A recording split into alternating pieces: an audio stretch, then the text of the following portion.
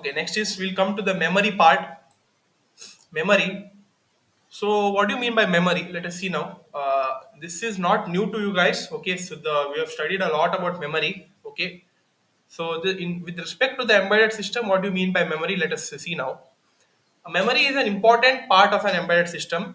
The memory used in embedded system can be either program storage memory, that is ROM, or data memory, RAM. Okay. So these are the two main kinds of memories which is used under the embedded system for the reading of the data and the generating the data in a wider sequence and all. The memory plays a very vital role. Okay, it is an important part of an embedded system. So some of the important program storage memories are ROM, that is read-only memory, and data memory, that is RAM. In RAM we have again many types, that is SRAM, that is static memory, DRAM, that is dynamic memory, and NVRAM. In case of we have one more memory called as flash memory also. Then we have ROM. ROM also we have many times, that is programmable read-only memory, PROM, erasable programmable read-only memory, that is EPROM. Then we have electrically erasable programmable read-only memory, that is EEPROM. Okay, so see here we have. So with respect to the code memories, we have different types of memories also. That also we are going to discuss here. Next is program storage memory. So what do you mean by this program storage memory? That is ROM. It stores the program instructions. Okay, it retains its contents even after the power to it is turned off. Okay, it is generally known as non-volatile storage memory. Okay, what do you mean by this sentence? It retains its contents even after the power it is turned off. Okay, once if you for example while doing any program, in the middle of the program some power cut happens or you lose the program, so you can again fetch that program back, okay, by retaining its instructions without any change. Okay, so that is called as program storage memory. Once you type the code, you can store it and permanently it gets stored and you can fetch back again and continue the program. It is non-volatile in nature. Okay, depending on the fabrication, erasing and programming techniques, they are also classified into, again, so this is the classification part. Okay, first is masked ROM. Okay, MROM. Okay, this is one-time programmable memory. It uses hardwired technology from the storing data. The primary advantage of MROM is low cost for high volume production. They are least expensive type of solid state memory. So different mechanisms are used for the masking process of the ROM, like creation of enhancement or depletion mode transistor through channel implant, by creating the memory cell either using a standard transistor or a high threshold transistor. In the high threshold mode, the supply voltage required to turn on the transistor is above the normal ROM IC operating voltage. This ensures that the transistor is always off and the memory cell stores always logic 0. Okay, so why it is always logic 0? Because it ensures that the transistor is always off. Okay, when the transistor is always off, there is the high voltage logic won't be applied. The logic would be always 0.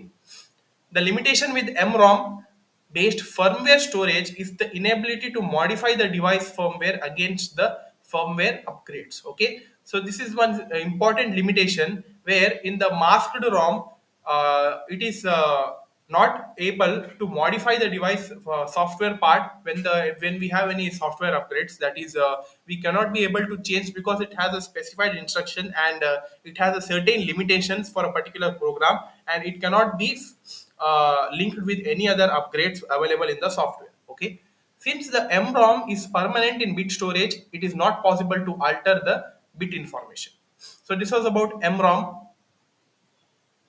Next we have PROM, that is programmable read-only memory. Okay, unlike MROM, it is not pre-programmed by the manufacturer. PROM, it has a nichrome and polysilicon wires arranged in a matrix. So what this nichrome and polysilicon wires does is, these wires can be functionally viewed as fuses. Okay, it is programmed by a PROM programmer which selectively burns the fuses according to the bit pattern to be shown. These fuses which are not burned represents logic 1, whereas the fuses which are blown or burned represents the logic 0. Okay, the default state is logic 1. The OTP is widely used for commercial production of embedded systems whose prototyped versions are proven and the code is finalized. It is a low cost solution for commercial production. OTPs cannot be reprogrammed. Okay, so this was all about programmable read-only memory. Okay, if you read this, you would be able to understand it is very easy. Okay. Next we have erasable programmable read-only memory. Okay, same as PROM only, but there is one extra feature available here, that is erasable. Okay, erasable means it is not permanent. Okay, once you do the execution and you get the output and you think that we need some change in the output, so what you could be doing is simply erase the part which is not necessary. Okay, and that is erasable programmable read-only memory, where the program can be fetched more than one time. Okay, and it is possible. Erasable programmable read-only memory gives the flexibility to reprogram the same chip, as I've told you, to reprogram. Okay, EPROM stores the bit information by charging the floating gate of an FET, that is a field effect transistor. Bit information is stored by using the EPROM programmer, which helps high voltage to charge the floating gate. The EPROM contains a quartz crystal window for erasing the stored information. If the window is exposed to UV rays for a fixed duration, the entire memory would be erased. Even though the EPROM chip is flexible in terms of reprogrammability, it needs to be taken out of the circuit board and needs to be put in a UV eraser device for at least 20 to 30 minutes. Okay, so this was about EPROM. Next we have electrically erasable programmable read-only memory, that is EEPROM. The EEPROM memory gives the flexibility to reprogram the same chip using electrical signals. Okay, so again the reprogramming part would be done, but now the reprogramming part could be done using the electrical signals, that is using some other output such as hardwares. You could be accessing the program, you could be extending the program duration also. Okay, the information contained in EEPROM memory can be altered by using electrical signals at the register or the byte level. They can be erased and reprogrammed within the circuit. These chips include a chip erase mode. Okay, and in this mode they can be erased in a few milliseconds. It provides greater flexibility for the system design. In all these devices, the highest number of flexibility and the very large flexibility is under EEPROM. Okay, the only limitation is their capacity is limited when compared to the standard ROM, a few kilobytes. Okay, so this was about EEPROM. Next we have flash memory. Flash memory is a variation of EEPROM technology. It combines the reprogrammability of EEPROM and the high capacity of standard ROMs. It is organized as sectors, blocks, or pages. Okay, it is given in an organized manner. Okay, that is if you want a part of flash memory to be executed, it would be executed in the sequence with respect to the requirement. Flash memory stores the information in an array of floating gate MOSFET transistors. The erasing of memory can be done at sector level or page level without affecting the other sectors or pages. Each sector page should be erased before reprogramming. So this was about flash memory.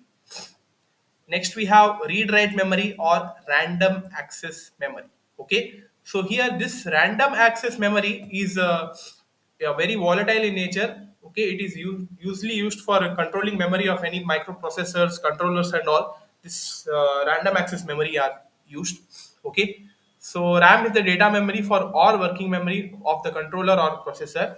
It is volatile, which means that when the power is turned off, all the contents are destroyed. Okay, whereas in read-only memory, the it is non-volatile. You could be fetching back the memory, but in case of random access memory, it is volatile in nature, meaning when the power is turned off, all the contents we cannot fetch it back. We should be starting from again. Okay, so that's why this is one very important difference between RAM and ROM, which you need to be knowing. Okay, ROM is non-volatile and RAM is volatile in nature.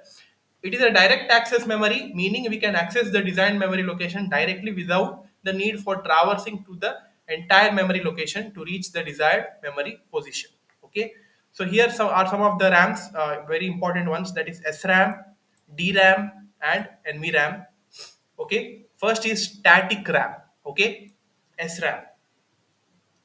The static RAM stores the data in the form of voltage. They are made up of flip-flops. Okay, static RAMs are made up of flip-flops. In typical implementation, an SRAM cell is realized using 6 transistors. Instead of transistors, you could be using also 6 MOSFETs. It is left to you, where 4 of the transistors are used for building the latch, okay, as a part of the memory cell, and 2 are used for controlling the access, okay. Static RAM is the fastest form of RAM which is available in the market. It is fast in operation due to its resistive networking and switching capabilities, okay.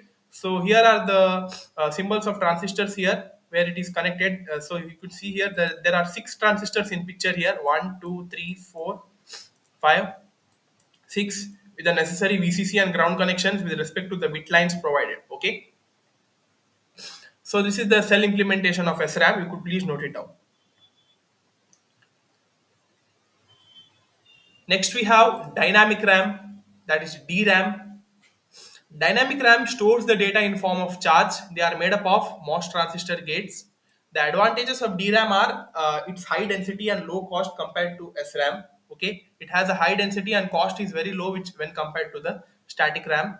The disadvantage is that since the information is stored as charge, it gets leaked off with time, and to prevent this, they need to be refreshed periodically. Okay, so the leakage part is very it is a very huge disadvantage in case of dynamic RAM. It does not remain safe and secured inside it because it gets leaked off. Okay, in order to prevent this, we should be refreshing the contents provided periodically. Okay, we cannot skip any part.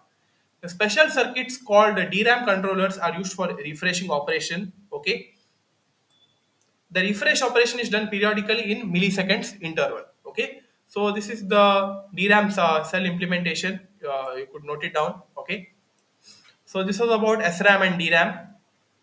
So these are some of the important differences as I've told here. They have mentioned it in the table here: SRAM cell and DRAM cell.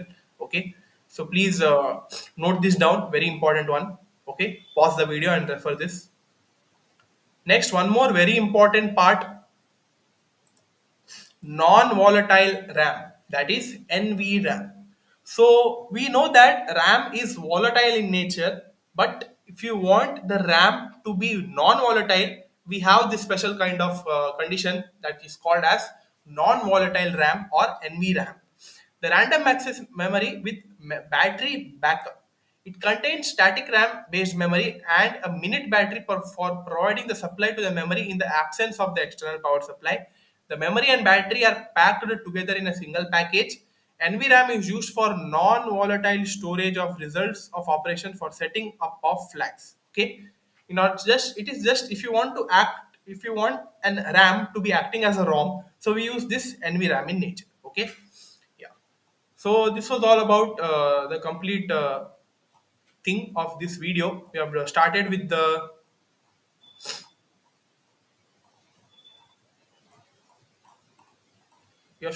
the load store operation and instruction pipelining, and we have covered most of the concepts that is related to instruction pipelining, PLDs, ASICs, memory, RAM memories, ROM memories, everything we have discussed. Okay, so that's all for this video, guys.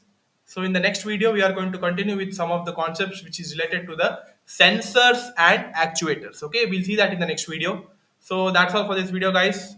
Thank you. Like, share, subscribe to our channel. Keep supporting us. Okay, thank you, guys.